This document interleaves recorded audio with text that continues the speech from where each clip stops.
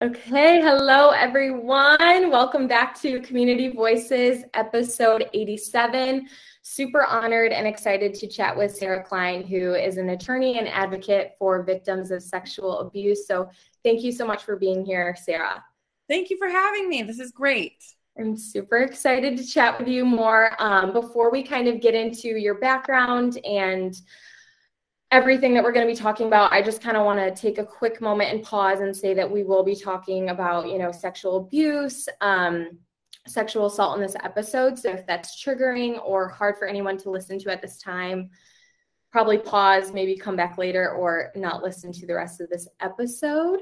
But with that being said, super excited to chat with you today. Thank you so much for being on again. Yay! I'm excited. Let's So, talk. yes, let's talk. So most people probably know you or recognize you from the Netflix hit TV series Cheers season 2. Yeah. But I just want to give you, I just want to give you a little second to introduce yourself, tell us about yourself, your background, and kind of where you got to where you are today. Yeah, that's awesome. So, up until 2017, 2018, I was not a public figure. I was a mom working as a lawyer and doing some business consulting stuff. I have a JD and an MBA and just sort of living my life until the case of Larry Nassar, former USA gymnastics team doctor, serial pedophile, sort of blew up and took over the national stage. And at the time, I was anonymous. We went through the legal process. I was known as victim 125 up until I sort of had my coming out party live on ABC TV at the ESPY Awards in July of 2018. Like, no pressure. Come out as a victim of sexual abuse and do it live on national television, right? It was crazy. And so since then, it's sort of just been one amazing sort of experience after the next in terms of being able to take my experience and help others and walk others through the legal process, which can be very arduous, very difficult. And I feel like sort of having just gone through it not that many years ago, and becoming public and going through everything so publicly, it's been really great to be able to pay that forward to other survivors. Yeah, that's awesome. I absolutely love how I feel like you really took something super traumatic and gave it so much purpose to your life to not only help others that have been, through it, but also just prevent it from happening to others. I think that's amazing. And I was a junior at Michigan State in 2017, when the trial began with Larry Nassar. And it was so just crazy. I can't even think of a word to describe it, because you think of Michigan State, it's a Big Ten school. Like, there was always so much like campus pride and school spirit. And just when that trial was happening, it was like the most eerie feeling on campus. Like, it was just, didn't want to be there almost. Yeah, it was a horrible time. And I think the reason for that was, yes, what happened was horrible, but it was the university's response and the institutional response that really made people just sort of lose that Spartan pride. Because you would think when an institution finds out that they've been essentially enabling and protecting a pedophile, a known serial pedophile for many years, that the right response would be, oh my God, we are so sorry. We're going to turn over everything that we have in order to give you guys answers, and you deserve the answers. And instead, we saw the opposite, which I've now come to learn in my career is pretty normal when institutions are confronted with cover up and enabling. Their first knee-jerk reaction is, how do we protect our brand? How do we get out of, any sort of liability? And it becomes a money problem and a brand, management problem instead of a child sex abuse problem, which is really upsetting and difficult, which I think is what made those years at Michigan State so screwed up. And listen, I grew up in Okemos. Like, that was my town. That was my school. We grew up singing the fight songs and dressing in green and white. And nobody had more love of that university than I feel like I did and my teammates who grew up there. And so, we've seen it though across the board. People who are in love with their favorite celebrity, in love with their favorite athlete. And then we find out that there, is sexual abuse occurring, either overtly, in terms of an act by a person or being enabled by an institution we love. It can be really complicated and really hard to sort of hold those two things in balance, which I think is what we saw in cheer with Jerry Harris.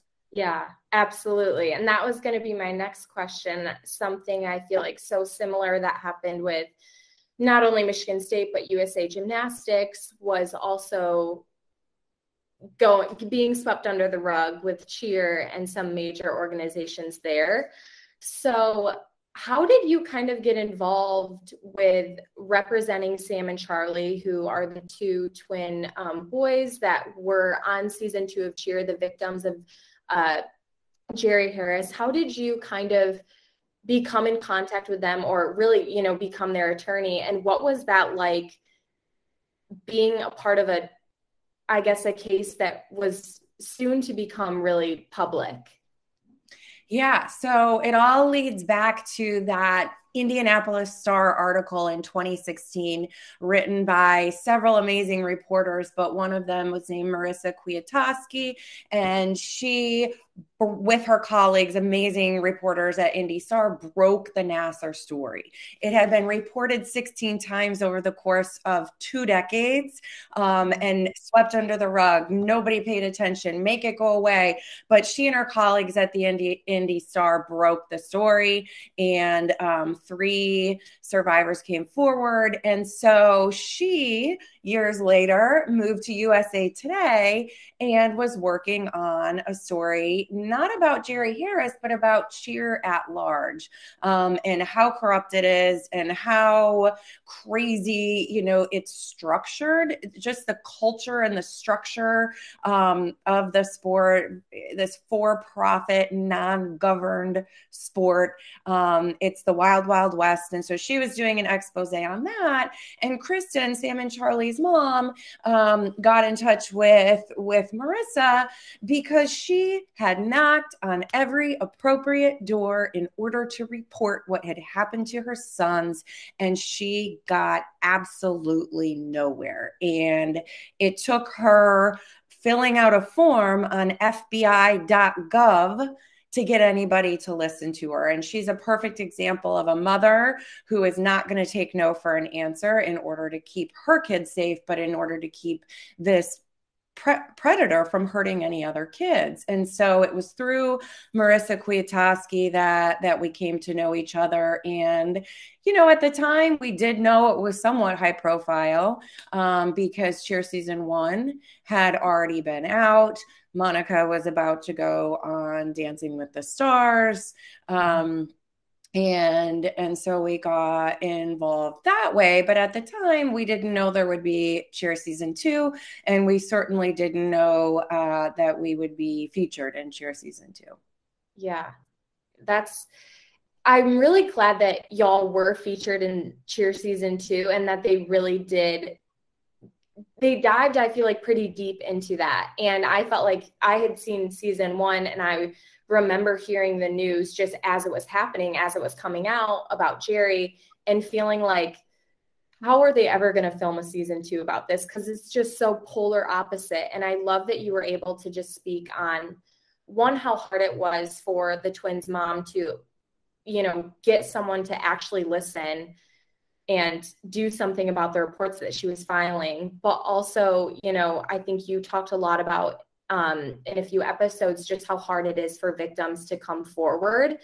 And I mean, I can only imagine 2 young boys who are basically going out against someone who is incredibly loved by America as a whole at the time. I mean, he was a fan favorite. I just look back, he hosted some red carpet event, right? And like just Yeah. crazy things. So I think that's just, really important that you were able to speak to that and just how hard it is really for victims to come forward. Yeah, it's excruciating. And laws have traditionally been set up to be sort of more pro perpetrator than pro victim in terms of statutes of limitations and cases criminally that actually never even see the light of day because for whatever reason there's not enough for the state to prove the case, so the cases never get charged. It's just really, really difficult. And I was reminded of how difficult. I was an adult when I came forward, right? And we were called, sluts and whores, and you asked for it and you're making it up. And what do you mean you were 25 and you didn't know that medical treatment wasn't sexual abuse? And that's a whole other show of how well groomed serial predators are in order to confuse the psyche. But even just with cheer, I was the lawyer in this story. I wasn't the survivor. And I got more online hate, being called all sorts of things, which I won't repeat.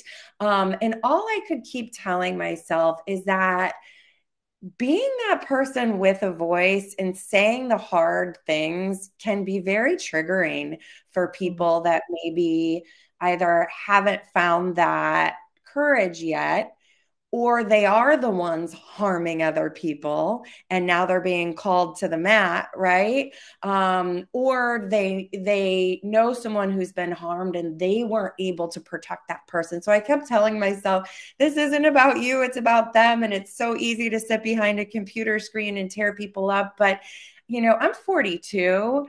These boys are 15, 16 years old, right? And they're in high school and they're still, on cheer teams, and they're still putting themselves in the cheer world, which they should be able to do because it's something they've loved and dedicated all this time to.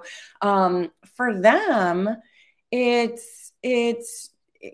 mean, you don't know what it's like until you're in it. And it's a million times harder than anybody could even imagine until you're literally walking in those shoes.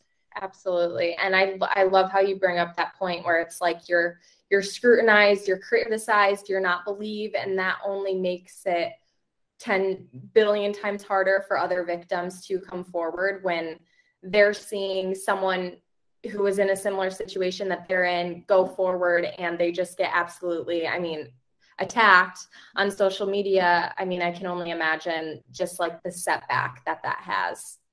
Yeah, Sure. the setback for them personally, but also a setback for that survivor sitting at home getting abused by their uncle, who they're just maybe one victim going against an adult, right? So they're getting that messaging through watching other survivors that it's probably just easier not to say anything at all.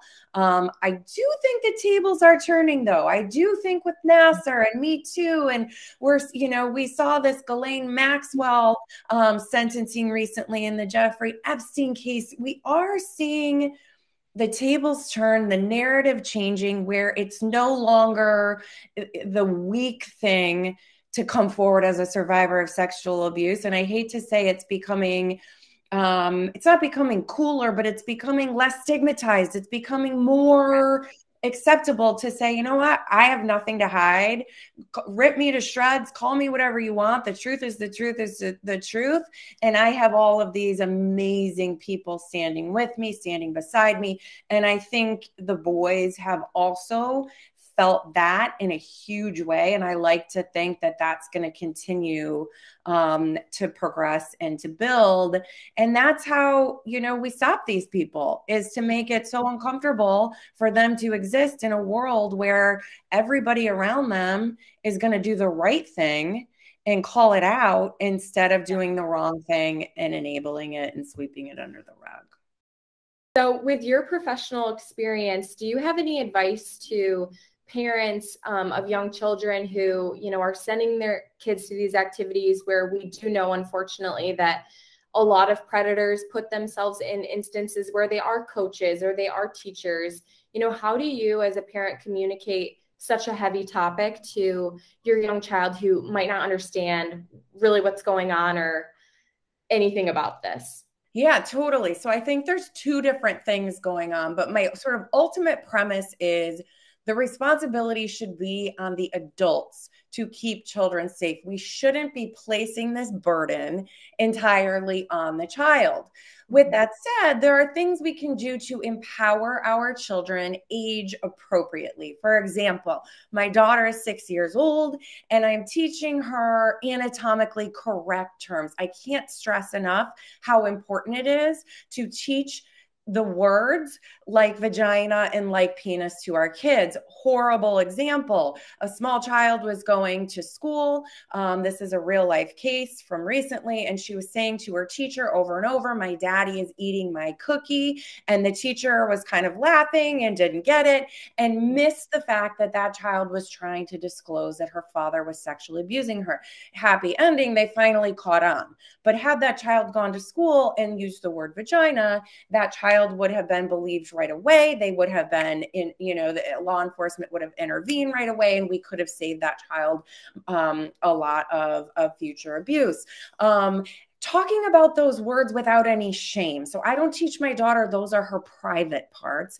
I teach her that her vagina is part of her body, just like her elbow. We do teach boundaries, though, you know, in terms of who's allowed to help her go potty, who's allowed to give her a bath, who's allowed to help her change her clothes.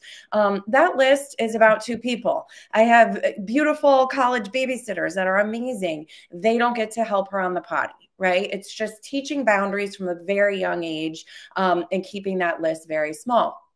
Now, in terms of what we as adults can do, funny, not funny, troubling example. My daughter's on this little pre-team for swimming. She had her first little competition where she swam, you know, across the pool once. It was a meet for 6 to 12-year-olds.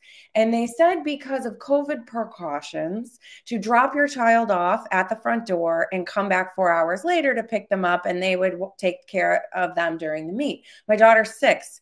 The other parents drop their kid off at the door because those are the rules, right? And you want to fit in. You want to respect the club and respect the coaches, and you know everybody else is doing it, right? And so they're sitting there in the parking lot on their phones for 4 hours over my dead body. Am I letting my kid go in there? I don't care if she's 6 or if she's 12. She's not going in there alone. And when she's in there, I'm not taking my eyes off of her. So I had to sort of fight to get in there. I had to sign up for a volunteer position, and there were only so many volunteer positions that actually could have your eyes on the kid the whole time. My friend told me a story about her orthodontist not letting parents in anymore because of COVID. So the parents sit in the car. Big red flag. Just because everybody's doing it, don't do it. That's up to you as a parent to protect your child.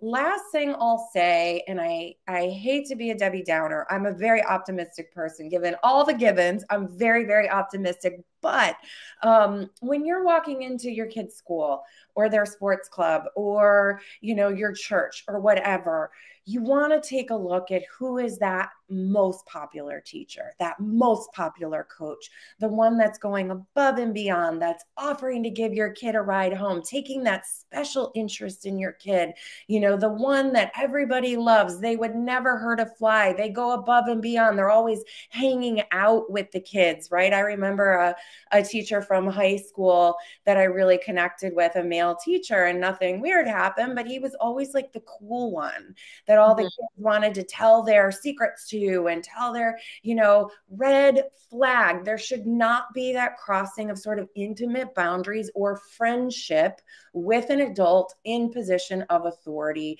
There's no reason your kid needs to be staying late doing extra practice alone with a coach. It just isn't necessary. Yeah, no, that's all great advice, great examples for sure. So on next part I wanted to mention to you on your behalf, we will be donating $5,000 to a long walk home, sorry, which I know we've talked about and we love that organization. They really just empower young people, young women to end that cycle and speak out about, sexual abuse, domestic violence, and all things like that. And I know we really love how they focus on underprivileged areas who might not have those resources or that support to come forward. So I'm just super excited to, help them out. And, I couldn't think of like a better cause. And I just absolutely love all the stories and advice you've given. I think there's just so much to learn and, learn about this topic and continue to support one another. That's amazing. That donation is incredible. And I can't tell you, I'm saying thank you as an adult, but what I really mean is I'm saying thank you as the little 8-year-old girl that I was when I was called into a back room at a gym and began being abused. Had there been those resources, had there been those support systems around, it might have been a very different story. So I thank you, thank you, thank you so much for giving me a voice, for giving this topic a voice, and for that donation. That's incredible. Every little bit counts. Amazing. Well, thank you so much again, Sarah. It's been seriously such an honor talking with you. You're amazing, such a powerhouse, a real inspiration. So I've loved getting to chat with you. Me too. Until we meet again. Thank you Yes, so thank much. you. Bye. Bye.